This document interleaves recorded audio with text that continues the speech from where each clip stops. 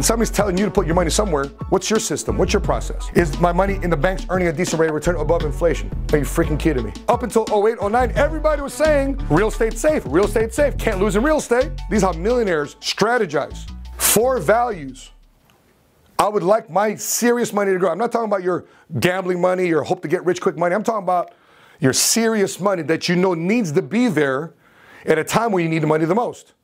And the values I would like for it to have, the characteristics I would like it to have, I like my money liquid, I like my money safe, I like my money to earn a decent rate of return above inflation, and then when I take my money out, I like to have tax advantages with my money. See, these are some basic 4 tenets. So let me ask you this question.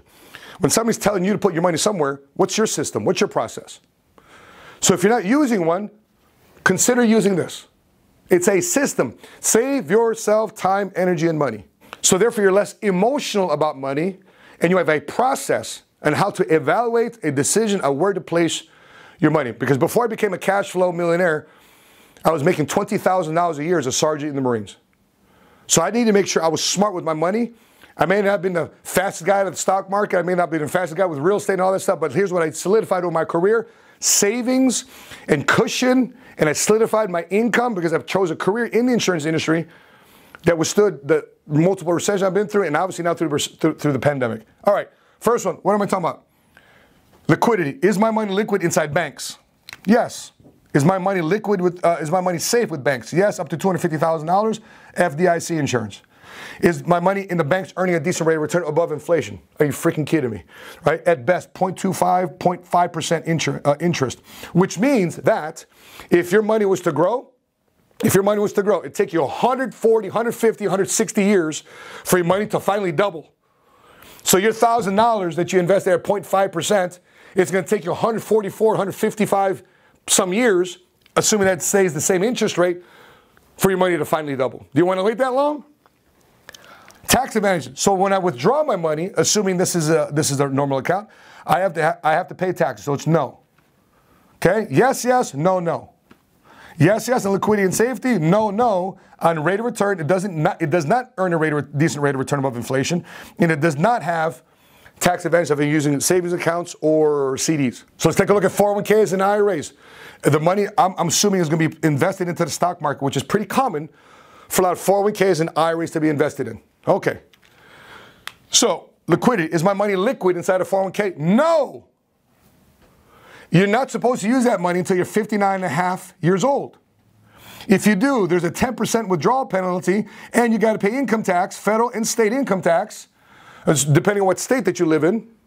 But you definitely got to pay federal tax on top of the 10% early withdrawal penalty. And had it not been for this CARES Act that President Trump put in, he put in the CARES Act that if you need to take money out of your 401k, they're suspending the 10% early withdrawal penalty. But what's that doing for people in a 401k plan? It's spending down the money they saved hard for retirement, that the company matched for their retirement. Safety.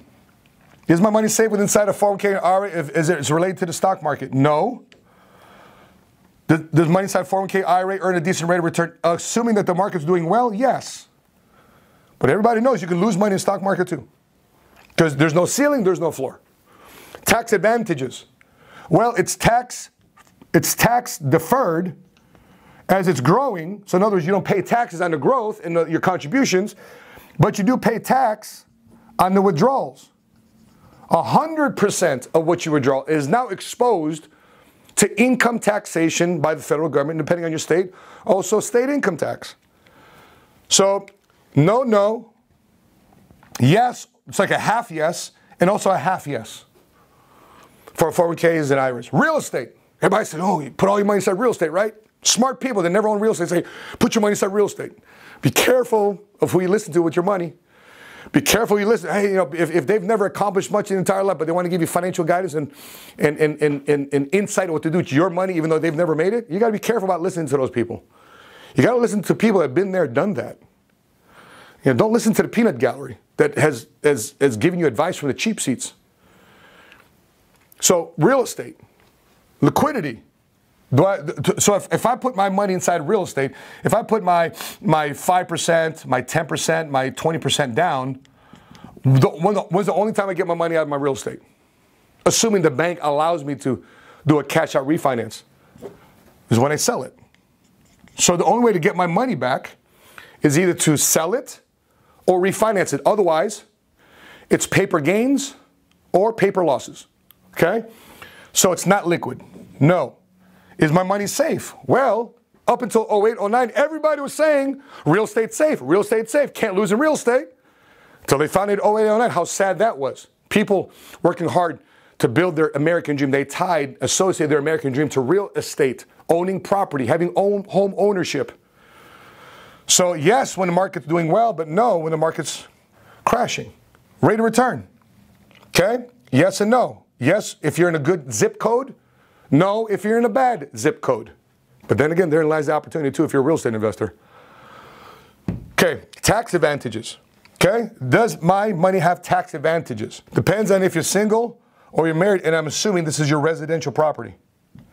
Okay, if this is your home and you're single, the government allows you, the IRS allows you to have a certain amount of growth. It's called a capital gain without it being income taxable. At the recording of this video, if you're single, and let's say you bought a house for $250 and it grows to $500,000, and you're single, you sell for $500,000, that $250 is tax advantage. There's no taxes, there's no capital gains on that $250. If it goes to $300,000 gain, now that $50,000 now is above the $250, now it's income is capital gains taxable. Okay? If you're married, it's $500,000. So those are things that you have to ask your tax person. If you buy property, sell property. Well, it's a different story if you're thinking about real estate investing, if this is property that you're investing in, because now things fall into either short-term capital gains tax or long-term capital gains tax. But there's a significant amount of tax advantages when you put your money inside real estate, big time. So that's a big attraction to it too as well. But listen, if your money really isn't growing and you're just fighting to pay the mortgage, you're fighting to keep tenants in the building, who cares what the tax advantages are? Tax advantages is like, you know, a cherry on top of a banana split. If you don't get it, fine. I want the banana split. So in this example, if I'm using my checklist of liquidity, safety, rate of return, real estate, again, has 2 of the 4. Let's look at this mystery industry. There is such an industry where your money is liquid. There is such an industry, a financial tool, your money is safe. There is such a financial tool, your money is earning a decent rate of return above inflation. There is such a tool where your money has significant tax advantages that you don't have to wait till you're 59 and a half years old to withdraw your money to pay for your kids' college education or retire on. You know what that is? You guessed it, life insurance, structured appropriately according to these laws here, okay? You got to make sure, and some people say, well, what's the laws that allows me to do this? Well, the IRS code says a death benefit under 101 says no death benefit is income taxable. Section 7702 and 72E say money is properly structured inside a life insurance policy based on a cash value accumulation test or a guideline premium test, which your life insurance agent probably does not know about, can grow in a very significant way. So these IRS laws help favor those insurance contracts properly structured according to these tax acts. TEFRA of 1982, DEFRA of 1984, TAMRA of 1988, which basically means that you can stuff money inside the insurance contracts with the IRS trying to stick their hand into it. And these things were done in the 80s. See, a lot of different financial tools today, like Bitcoin and other financial strategies, they're being challenged right now because they're new. See, life insurance has been around for a minute. It's been through reform for a minute. The Armstrong Act, the Life Insurance Armstrong Act, 1903 and 1904, helped continue the transparency and the legal obligations that life insurance have to maintain reserves to make sure that it can pay their promises, because a lot of life insurance companies today have been around for a very, very long time. Matter of fact, a lot of my life insurance policies today on my desk, you know, one of the life insurance companies there has been around since the United States had 30 states. And there's nothing new about New Mexico. It's still Mexico. there's nothing Arizona about that state. It was still Mexico. That's how long one of these life insurance companies that I have, the policies that I have, has been around. So when you're having a conversation around these different things, you know, there's a combination of flow. So as you're building, back over here, if you're building your financial house, what do you want to build your foundation on? And these are how millionaires strategize on how to have a financial tool, so therefore they can keep the main thing, they keep the main thing, their business, their career, and they don't have to worry about their financial house crumbling. That's how you build your house on solid ground. So even when the worst case scenario happens, boom, whatever I've built, boom, I'm passing it to my family. Okay, so if you've wondered, let me give you some data, let me give you some facts here. If you ever wonder if people are buying life insurance, especially right now during the COVID, especially during the recession, check this out. There's some data here by the ACLI, the American Council of Life Insurance. Here's their data. Okay? They put here that life insurance in force that is due to be paid to beneficiaries over the next years is $34 trillion. $34 trillion is due to be paid to a beneficiary, beneficiaries, in the next 5, 10, 15, 20, 30 years. And so people are still buying life insurance to the tune of $3.1 trillion. Again, data given here by the ACLI, the American Council of Life Insurers. And if you thought that life insurance didn't have a big play in assistance to this program called Social Security, listen, if it wasn't for the life insurance industry, I don't know where Social Security would be today, but life insurance supplements Social Security by $1.5 trillion over the next 9 years. The life insurance industry has more than $8.6 trillion invested into the economy.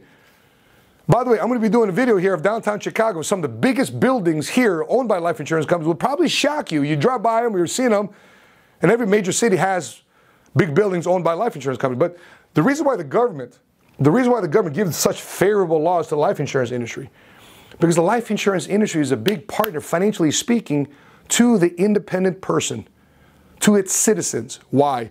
Because if the citizens didn't have the opportunity to get life insurance and take advantage of these tax laws, these citizens would have to depend upon the government in terms of social service programs.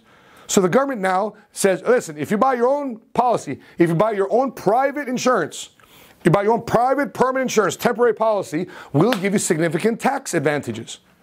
Because now you're self-insuring yourself, you're not depending upon church, you're not dependent on charity, and you're definitely not dependent upon who? The government. So therefore the insurance carriers, insurance industry has some very, very favorable tax laws.